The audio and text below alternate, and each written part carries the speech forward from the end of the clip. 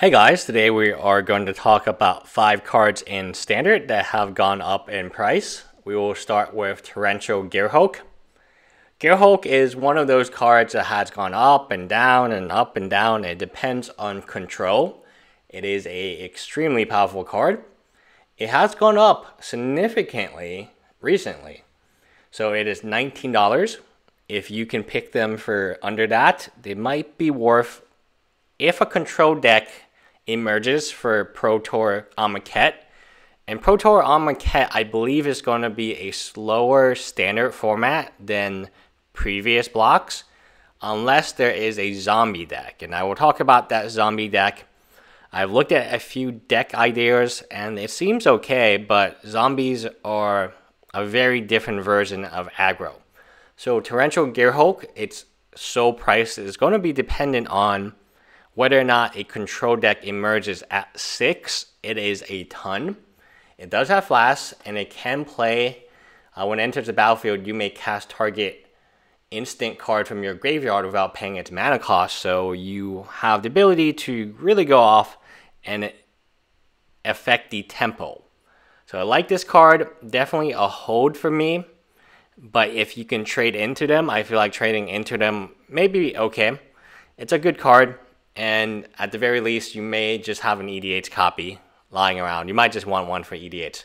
Next, Fatal Push. Let's talk about this card. It is the uncommon in a modern set, which is now $8.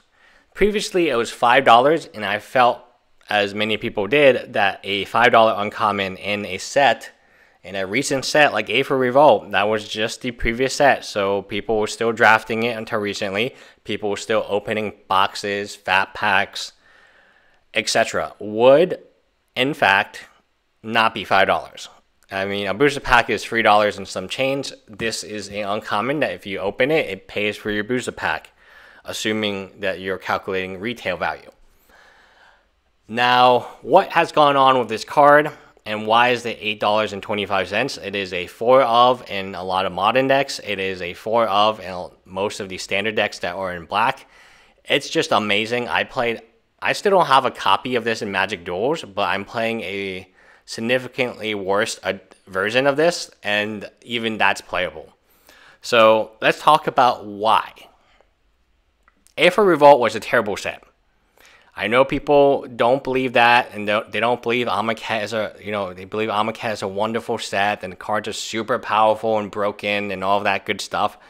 But I can tell you what sets are going to be powerful and what sets are not. A for Revolt has very few powerful cards, and it was not opened as much as Kaladesh. It just was not. A for Revolt, as a expected value for box, was not very high when it released, and was not very high, and has dropped significantly since then. So you have many less copies of Fatal Push than you would normally expect, and that's why its price is its price. So next, Relentless Dead. I do want to talk about this zombie deck, and the next few cards will be zombie cards. It has a curve. One of the most important things of a zombie deck is you have a turn 1, you have a turn 2, and then you have a turn 3, and then you can either do something creative on turn 4 or not. And that's aggro. Aggro is playing something exactly to the curve and having very aggressive creatures. Relentless Dead is very aggressive. It's 2 black for a 2/2 menace. So already you have some type of advantage there. And whenever it dies, you can pay 1. If you do return it to its owner's hand, that's a powerful effect because it's going to die a lot of times. Whenever it dies, you may pay X. If you do, return another target zombie from creature card with converted mana X from your graveyard to the battlefield. Aggro, it is aggro. Attack, attack, attack. Don't worry about them dying because you can bring them back to life and put creatures in your graveyard. And that is incredibly important in this particular build. I haven't really found a build I like, but I might take something to FNM as a standard deck. I do have copies of most of these cards. Next one is a bulk card that has gone up a little bit in price. Diagraph Colossus, 2 and a black zombie giant, 2/2. Whenever it enters the battlefield with a +1/+1 counter on it for each zombie card in your graveyard. And again, by turn free, maybe a few zombies have died or maybe you have discarded it. I have seen a red build that uses the reunion card to ditch zombies. Ditching cards is actually relatively easy because remember we had the whole madness mechanic and a lot of cards turn on via madness. So we have the Colossus. Whenever you cast a zombie spell, you get a 2/2 black zombie token, so that's very good. Into battlefield tapped, which is relevant. I like it. I like all the zombies. We don't know what the actual deck will be at the Pro Tour Almaquette. It could be in red.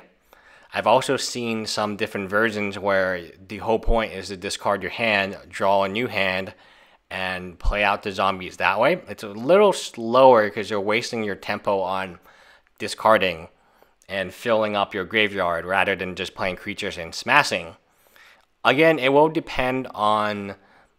This deck will depend on how the meta fits. If you have a lot of Gideons running around, zombies are very good against Gideons because Gideons don't trade well with creatures that recur themselves. And this is the main card, and this is the main spike. Discarding is very important for any zombie deck. Crypt Breaker from Eldritch Moon. I remember opening a ton of these, like just dozens of this card. And now it is playable. So 1 black for a 1/1 zombie. Important that it is a 1-drop zombie. 1 in the black, discard a card, put a 2/2 black zombie creature token onto the battlefield. So what we talked about was you need to discard zombies in your graveyard. This is exactly the card you want as your turn 1 drop. And it explains why I went from, looks like a little under $2 all the way up to over $6 pretty much overnight. Whatever zombie deck that is built, is it a red deck, is it a mono black deck, who really knows? I know that this card will be part of it because the zombies are really about discarding and recursion.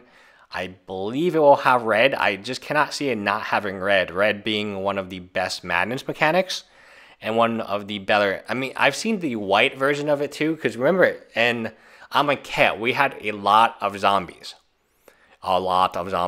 And I'm not entirely sure what the best build would be involving the new Almaquette cards. However, if you do know, leave me a comment below. I will be building one of these and I will make a deck tech using my camera eventually. It's been a while since I used my camera on this channel, but I probably will make next week, just, that type of video. Anyway, leave me a comment below if you guys are excited about this deck, or any of these cards that have spiked has surprised you, or have they not surprised you? Were you able to spec on them before they went up in price? And what would you like to see next week, or I guess whatever next spike? Anyway, bye guys.